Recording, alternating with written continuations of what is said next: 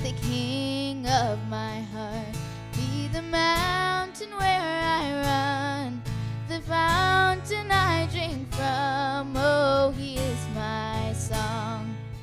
And let the King of my heart be the shadow where I hide, the ransom for my life. Oh, he is my song. 'Cause you are good, you're good. Oh, you are good, you're good. Oh, you are good, you're good. Oh, you are good, you're good. Oh, let the King of my heart be the wind inside my sails, the anchor in the waves. Oh, he is my song. Let the King of my heart be the fire inside my veins, the echo of my days. Oh, he is my song. 'Cause you are good, you're good. Oh, you are good, you're good. Oh, you are good, you're good. Oh, you are good, you're good. Oh, you're never gonna let me down.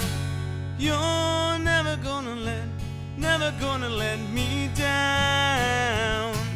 You're never gonna let me down. You're never gonna let me down. you're never gonna let me down.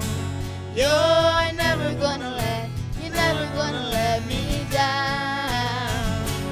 You're never gonna let me down. You're never gonna let me down. 'Cause you are good, you're good. Whoa, you are good, you're good. Whoa, you are good, you're good. Whoa, you are good, you're good. Whoa, you are good, you're good. Whoa, you are good, you're good. Whoa.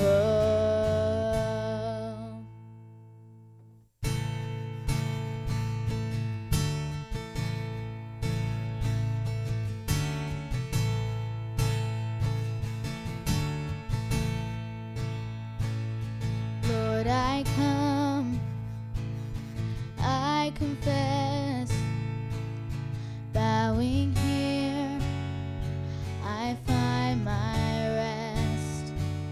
And without you, I fall apart.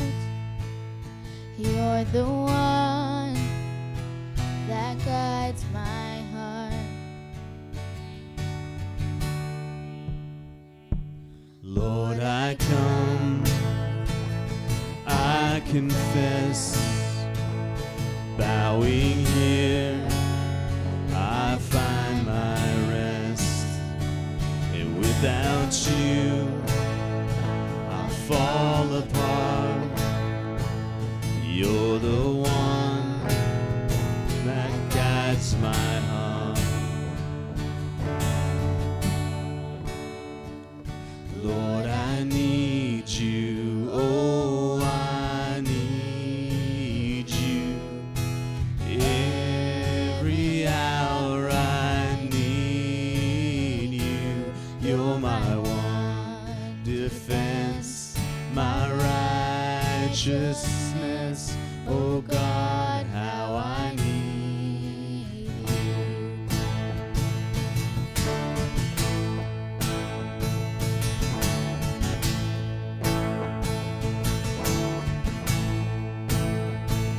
sin runs deep, your grace is more. Where grace is found is where you are. And where you are, Lord, I am free. Holiness is Christ in me. And where you are, Lord, I am free. Holiness is Christ in me. Lord, I need you. Oh, I need you. Every hour I need you. You're my one defense, my righteousness. Oh God, how I need you. So teach my soul to rise to you. When temptation comes my way,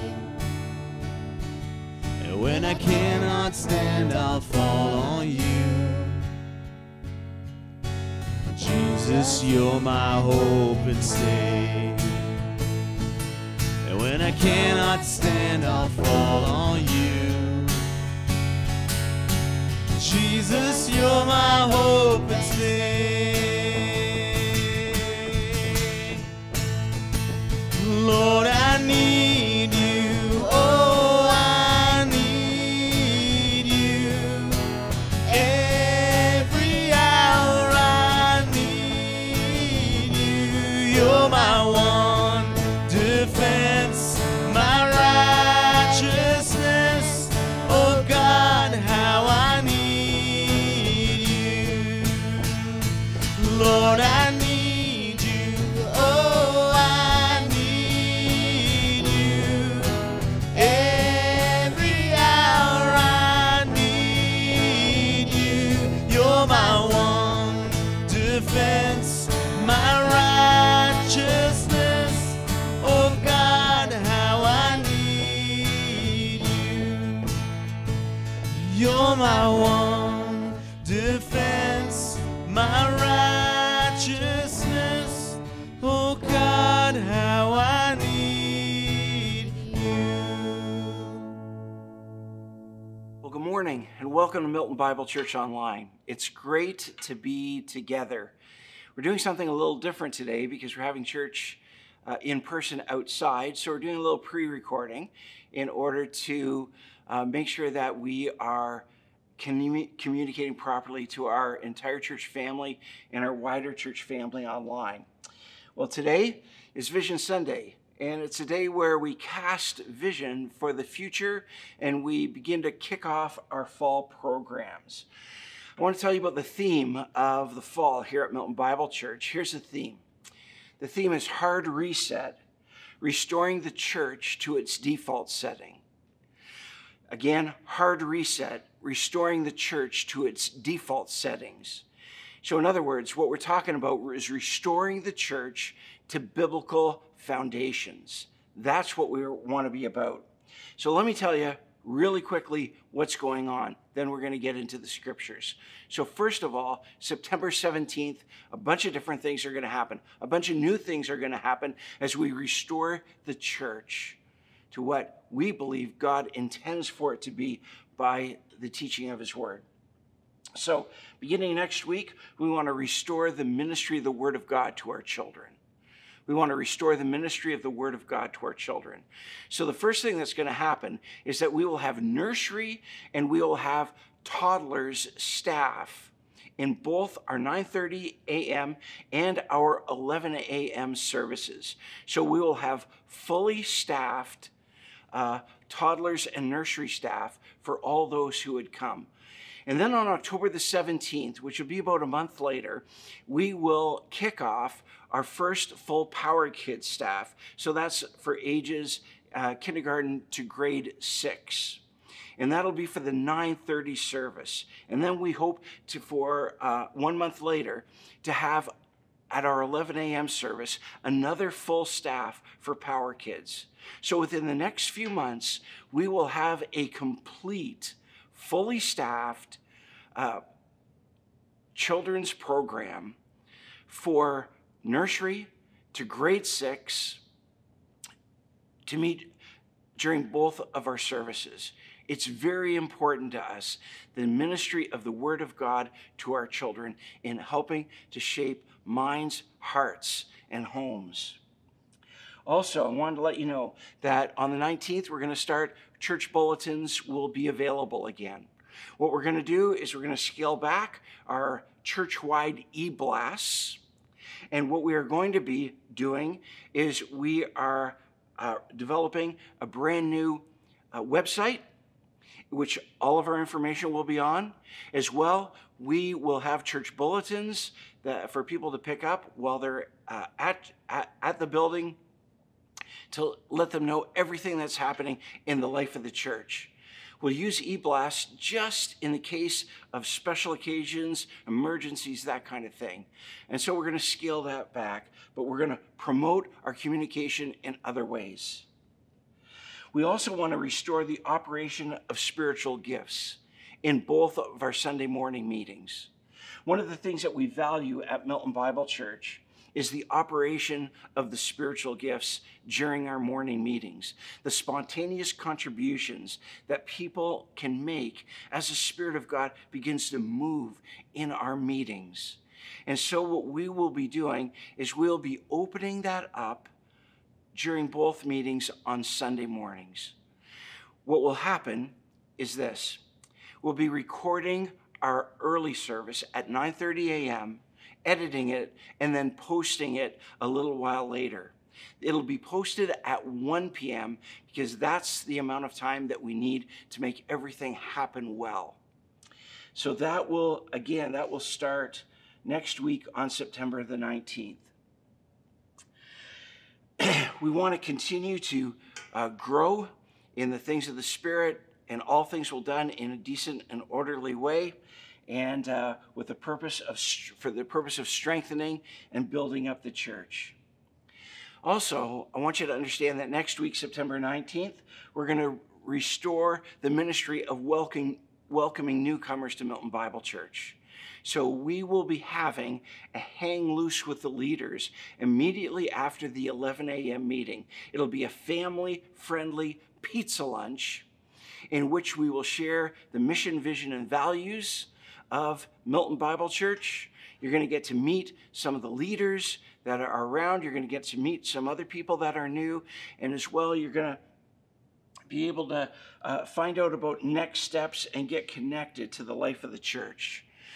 We'll also have welcome packs available for the first time in a long time for those who are new to MBC. So you can find out about next steps. You can read about things that are important to us. And there's going to be some great gifts and some tasty treats in there for you as well. Well, today we're kicking off our fall theme. There's a lot happening. And there's a lot that we are going to do to move the church forward during these days.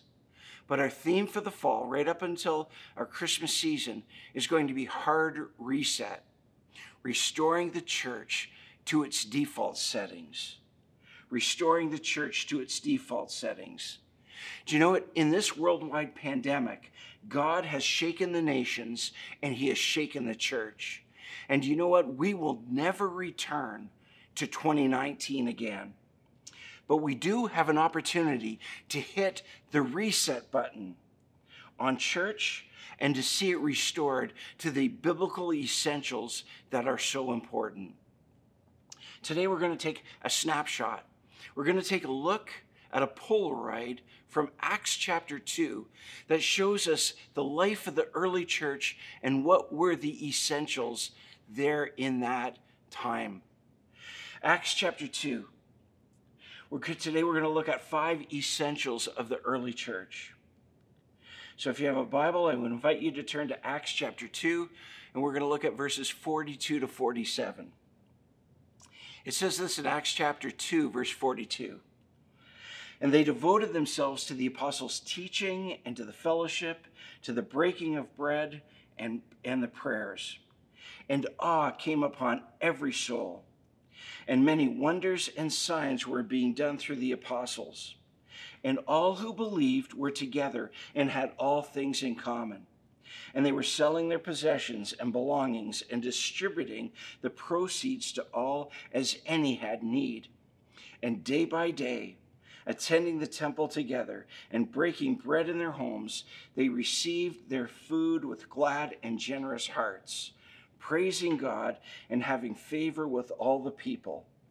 And the Lord added to their number day by day those who are being saved. Let's take a moment to pray together. Father, thank you for your word, and thank you for the picture that you give us in Acts chapter 2 of the early church. The early days as the church begins to grow, as the Spirit of God begins to move, as people begin to warm to the message and ministry of the church and the gospel of Jesus Christ. And so we pray that during these days, as we kind of move into a post-pandemic practice of church, we really want to capture that. We really want the heart of the early church to be our heart, the practices of the early church to be our practices, the essential of what was important during the days of the early church to be important essentials today. So we ask, Father, that you would hit the reset button and that we would have a hard reset and restore your church to the default settings, to the biblical essentials that you have built it upon. We pray this in Christ's name. Amen. Well, the first thing that we see when it comes to restoring the church to its default settings, the first thing that we see is the word devotion. The word devotion. In Acts 2:42, it talks about the church being devoted to certain things. And it says that restoring the church begins with hitting the passion and the devotion level of the reset button in the life of a believing community. It is the passion level of the church that we're talking about. And the first thing we find is that they were devoted to the things of God and they were devoted to one another. As believers, we need to fan the flames of passion for the church. We need to see again the importance of Christ's church in the purposes of God.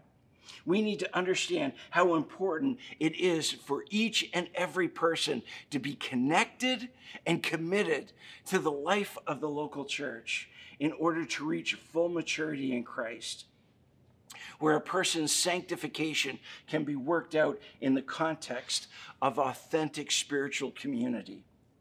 Because only in the context of close, intense spiritual community can we overcome the challenges of, get this, the challenges of personal selfishness, of immaturity, and ungodliness.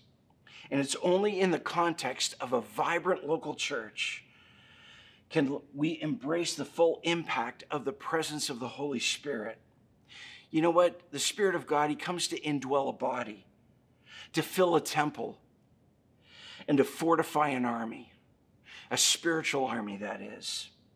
Do you know what? In Matthew chapter 16, verses 13 to 18, Jesus is entering into Caesarea Philippi with his disciples, and he asks them some questions. He says to them, "Who do people say that I am?"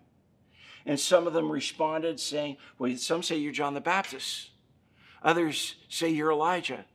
Others say that you're Jeremiah or one of the prophets. And then Jesus asked them, "But who do you say that I am?" And Simon Peter, you know, the typical guy that pipes up for the first time, first guy to always talk, he says these great words. He says, "You are the Christ, the Son of the living God." And you know what Jesus does? When Jesus recognizes that, he moves Peter from understanding who Christ is right into the commission that he's called him to build his church. Listen to what Jesus says. He says, "Blessed are you, Simon Bar-Jonah, for flesh and blood has not revealed this to you, but my Father who is in heaven. And I will tell you, you are Peter, and on this rock I will build my church, and the gates of hell shall not prevail against it."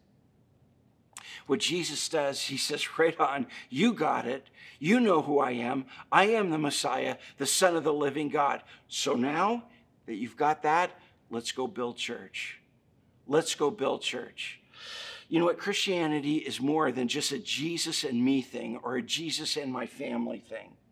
You see, when Peter made his confession of Jesus as God and Messiah, Jesus didn't focus solely on that. In fact, he moved Peter's thinking immediately to the church. You know, when we confess Christ, God doesn't leave us to get on with things alone. He immediately gives us a church. And the church is Jesus's idea. I want you to understand that. The church was initiated by Jesus. Jesus established it. And you know what? He said he would fight the gates of hell for it. That's pretty high commitment. You see, the church is God's plan A for the redemption of mankind. There is no plan B. And what does the Bible say happens at the end of the age? At the end of the age, before eternity is ushered in, our Heavenly Father will throw the greatest party of all time. It will be held in honor of his Son, and presented to the Son will be his great love, his beautiful bride, his radiant love that he has passion for. And do you know who that is? It's the church, his bride. Listen, as a church, I want to call us, all those who follow Christ, to give our hearts and souls to restore the beauty of the radiant and magnificent bride of Christ during these post-pandemic days. So let me ask you a question. Will you give your time, your finances, your energy, your emotion to making the bride of Christ beautiful again, restoring her to the beauty that is hers, the radiance in which she operates and emanates, the bride of Christ that he loves so very much? We need to have a sense of urgency that God will stir up our motivation to rediscover authentic church life that leads to spiritual maturity in its members, that will be a brilliant testimony to the world and what the people of God truly ought to be. Christ's radiant and beautiful church. Do you know what? It doesn't take anything to sit there and criticize the church and say, oh, this is wrong and oh, that is wrong. You know what? We can all recognize the failings and shortcomings, but know this, that God himself is committed to the building of the church. And the mission of Jesus is seeing his kingdom come and seeing his church go forward in power. We need to battle as God gives us grace for the restoration of the church during these days especially. So the first key to restoring the post-pandemic church is devotion. Devotion. So let me ask you, what's your devotion meter reading right now? What's your devotion passion gauge? You know, where's it set at? And let me ask you another question. If everybody had the same level of passion as you, what kind of a church would we have? Is it time to raise the bar? Is it time to hit the reset button and raise the level of devotion and passion to make the bride of Christ beautiful, to present her radiant and gorgeous to the bridegroom when that time comes? Let me ask you something. Do you hear the heartbeat of the crucified Christ for his bride? Is your heart pounding to make her beautiful and to present her, the bride, the church, to the bridegroom, our Lord and Savior, Jesus Christ? I'm talking about passion here. Passion. I love the church. The church, to me, is magnificent and spectacular. And I think it's time to make her beautiful again and to really go hard after God for that. Second thing we see when it comes to a hard reset is that they devoted themselves to the apostles' teaching. Do you know what? As in a New Testament pattern church, Jesus, as revealed in the Holy Scriptures, will be central, will be the center of all things. And the early Christians studied their Old Testament. They listened to the teaching of the apostles. They got the letters from the apostles. They read them and they heard them and they followed them with a radical passion, a radical sense of obedience. That was their heart's desire. And those letters that were written are now what we call the New Testament. Do you know what? Hitting the reset button, a church will believe that the Bible is the Word of God. In preaching, the speaker doesn't focus on his own ideas, but he wants to discern what is in the book and then preach the heart of God that is written here in the book for all to know and for all to be shaped by. You see, our focus isn't just about hearing the Word of God, it's about radically obeying the Word of God. When God's people gather together, they need to hear from God. And even Jesus pointed to the Father when he spoke. Listen to what he said in John 14:10. He said, "The words I say to you are not just my own. Rather, it is the Father living in me who is doing his work." As the church, we need to bring not our own thoughts, but we need to bring the thoughts of the Father.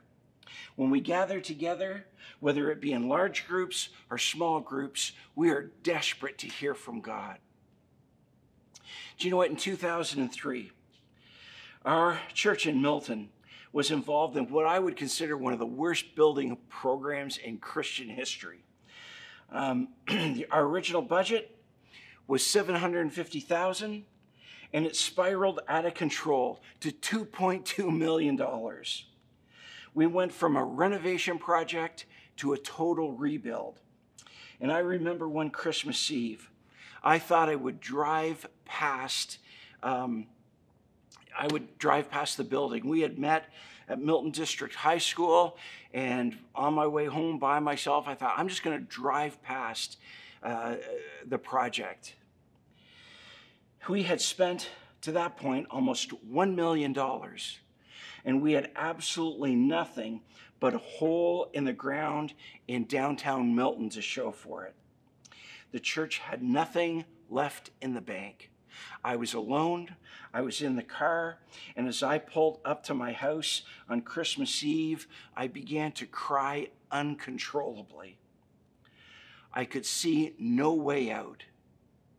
We were broke. We had nothing but a hole in the ground in downtown Milton. I had no hope. I had no future. I thought, this is my last Christmas in Milton. Merry Christmas, Jim. But then the word of the Lord came to me. In Ezekiel chapter 37, this is what the Lord said to me.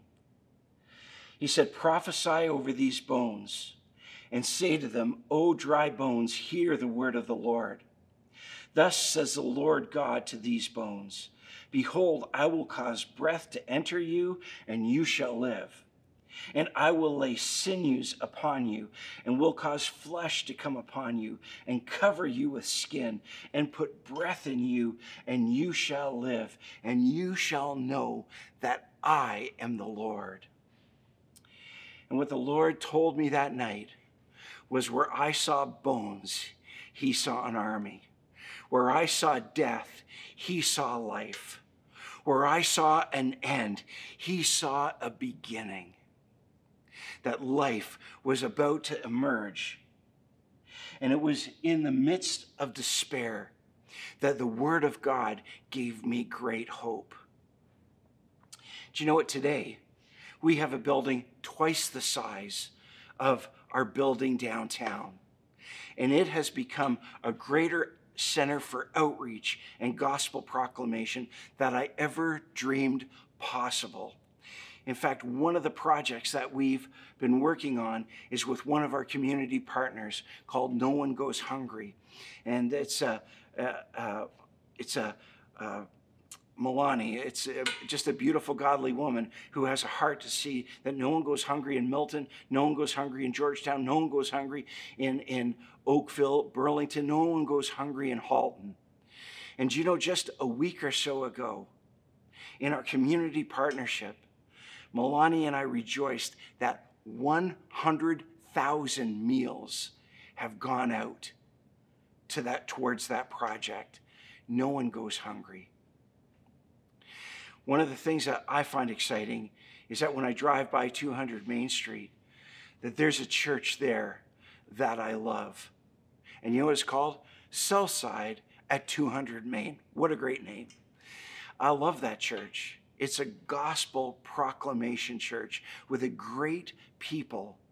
There's still a great presence there of God and his people in the heart of downtown Milton. Do you know, I believe with all my heart that the Word of God brings maturity, and it brings hope, and it brings life, and it brings new beginnings to all those who would hear and all those who would radically obey. Even in the darkest days, God will bring you the light of his Word. You see, the restoration of the church begins with a passion to fall in love with the apostles' teaching about Jesus, his teachings, and what he would say to us as his church. Another biblical foundation of the early church was fellowship. Fellowship. Fellowship being spiritual relationships. In Acts chapter 2, verse 42, it says this, "And they devoted themselves to the apostles' teaching and the fellowship." Do you know, the church is not a building you go to. It's a family that you belong to. People who are born again by the grace of God through faith, who are committed to Jesus and to one another. Charles Colson said this. He said, "How many times have you heard people say, 'Let's go to church'? First century believers did not say, 'Let's go to church.' They said, 'We are the church.' You see, the church of Jesus Christ is us. Don't speak of it as a building, because Jesus never did." In Acts chapter 2, verse 47, it says, "And the Lord added to their number, day by day, those who are being saved." Do you know what? The church is not a club that you can join. It is God that saves us and immediately puts us into church in order to be part of his program for eternity. You see, the Lord added you to his church, and he calls you into the love of the fellowship that he desires for you. So understand this. He wants us to love the people. We're talking about community, relationships that are committed to one another in Christ. Do you know, New Testament Christians, they loved each other like members of a family. They spent time together. They shared meals. They even sold their possessions so that no one would go without. Listen to what it says in Acts chapter 4. It says, "Now the full number of those who believed were of one heart and soul, and no one said that any of the things that belonged to him was his own, but they had everything in common. There was not a needy person among them. For as many as were owners of lands or houses sold them and brought the proceeds of what was sold and laid it at the apostles' feet, and it was distributed to each as any had need."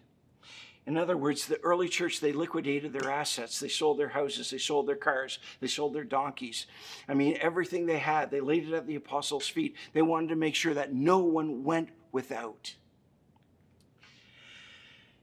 Do you know, I'm standing right here in this gorgeous building. We called it the Connect Center. We didn't call it Milton Bible Church. We did that for a reason. Because this building is not Milton Bible Church. The people of Milton Bible Church are Milton Bible Church. The people are Milton Bible Church. It's so important that we understand that. It's so important that we say, you know what? This building is not the church. You, if you're listening right now, you are the church. And you know what? I am devoted to you. And I trust that you are devoted to me. And devoted together will restore the church to its default setting, to its biblical essential of fellowship. We've got Connect groups starting up again at MBC. You know, that's our small group ministry. A good church just doesn't do Sundays. They're going to meet through the week. They're going to meet in coffee shops. They're going to meet in small groups. Not only will a church meet in organized meetings, but members will seek out each other in friendship, both formally and informally. They'll be devoted to fellowship. Two more. The fourth thing, they'll be devoted to the breaking of bread. Acts 2:42 says, and they devoted themselves to the apostles' teaching and the fellowship, to the breaking of bread. A hard reset in restoring the church is attending to the Lord's table or communion. The early church practiced the Lord's table, it says, from home to home. Bread and wine were taken as Jesus commanded. And in a biblical church, breaking bread is not a formal, somber Sunday morning meeting, but it is a celebration of the amazing sacrifice of Jesus Christ and what he has done on the cross to deliver us from our sin, to restore us into relationship with the Father and with one another, reconciled together, family together. That's what the breaking of bread does. It constantly points to our redemption in Christ and our future hope eschatologically with him forever. So let me ask you a question. What would it be like if every time you had Christian friends over to your house that you just took the time and said, okay, hold on a minute, we're going to break bread. We're going to get out some bread, we're going to get out some juice, and we're going to remember what Christ has done for us and just be grounded in friendship in Jesus. I'll tell you something. That would change the dynamic of that night. That would change the dynamic of your relationships. Devoted to the breaking of bread. I think it would help to restore the church to biblical essentials. And then the last thing is prayer. They devoted themselves to the apostles' teaching and the fellowship, to the breaking of bread and the prayers. You see, the New Testament said that believers prayed together a lot. They prayed alone. They prayed in groups. They prayed in times of peace. They prayed in times of trouble. Why? Because God says, if we pray, then he will act. A great church cannot go forward without a healthy prayer life. Listen to what Isaiah says in Isaiah 62. This is a great verse. He says, you who call upon the name of the Lord, give yourselves no rest and give him no rest till he establishes Jerusalem and makes her the praise of the earth.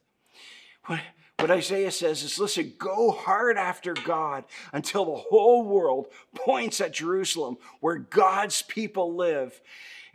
And they're praising what an amazing place that is and people that is, because God is in the midst of their company. It's a fabulous invitation to prayer. I've got a friend that has a song and it's based on this. His name is Brian Houston, and some of you know him. The song goes like this.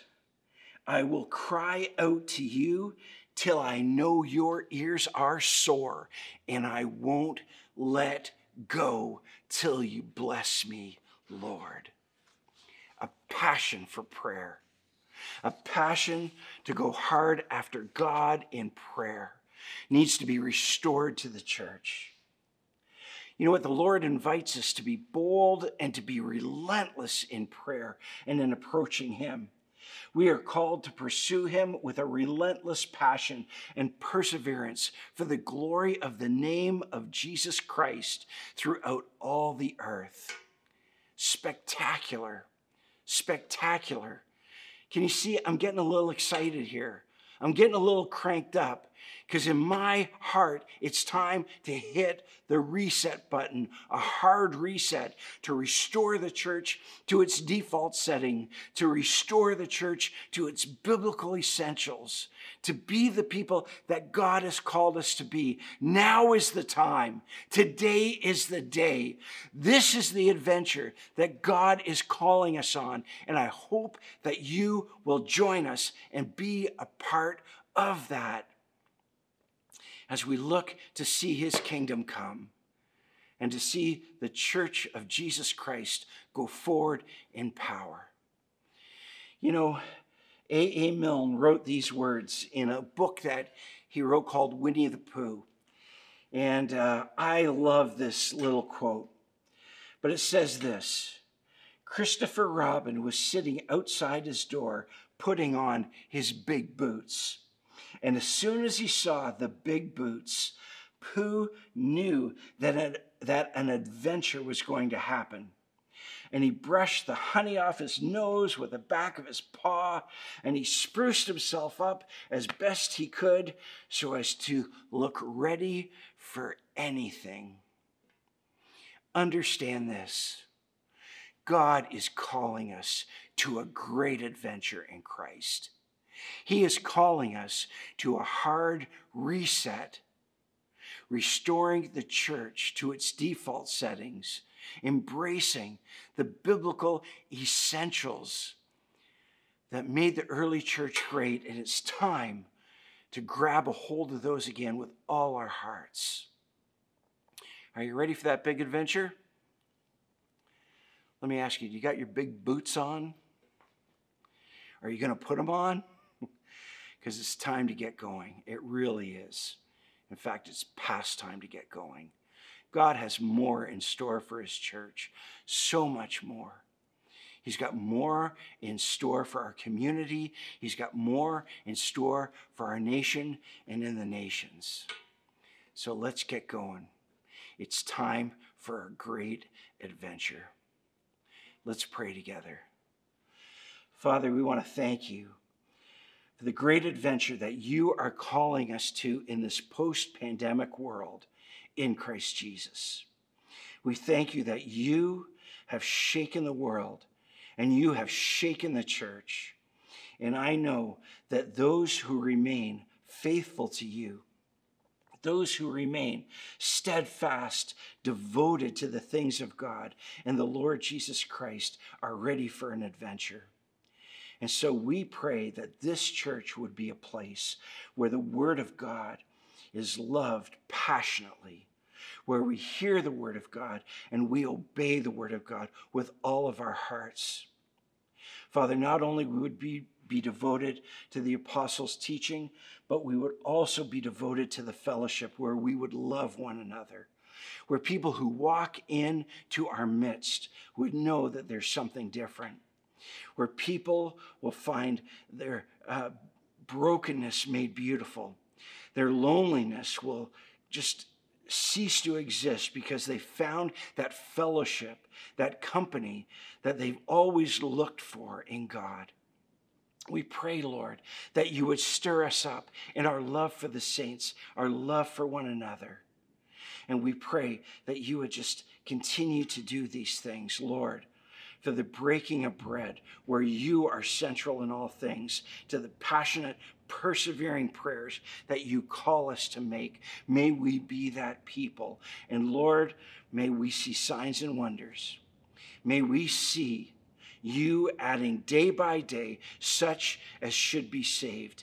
And may we see a place where there is no need that is unmet, where your people who love each other, dedicated to one another, live together in a sense of unity and harmony, all pulling together, working hard for the sake of your kingdom and your glory and your name to be famous.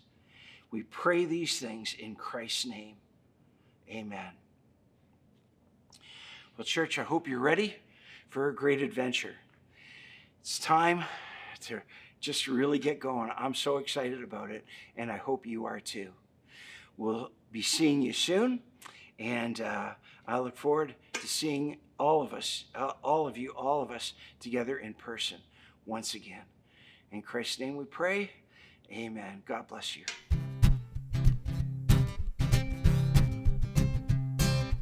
In my wrestling and in my doubt, in my failures, you won't walk out.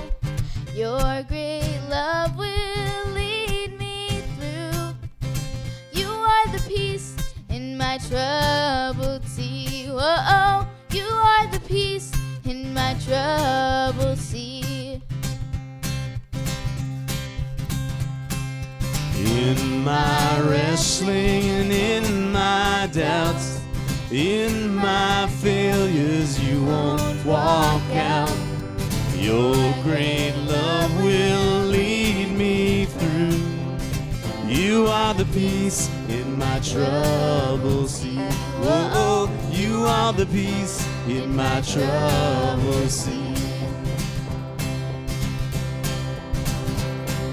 In the silence, you won't let go. In the questions, your truth will hold. Your great love will lead us through. You are the peace in my troubled sea. Whoa, you are the peace in my troubled sea. My lighthouse, shining in the darkness, I will follow you. Oh, my lighthouse, I will trust the promise. You will carry me safe to shore. Safe to shore. Safe to shore. Safe to shore. I won't fear what tomorrow brings. With each morning I'll rise and sing. My God's love will lead us through. You are the peace in my troubled sea. Whoa, you are the peace in my troubled sea. My lighthouse, shining in the darkness, I will follow you. Oh, my lighthouse, I will trust the promise. You will carry me safe to shore. Safe to shore.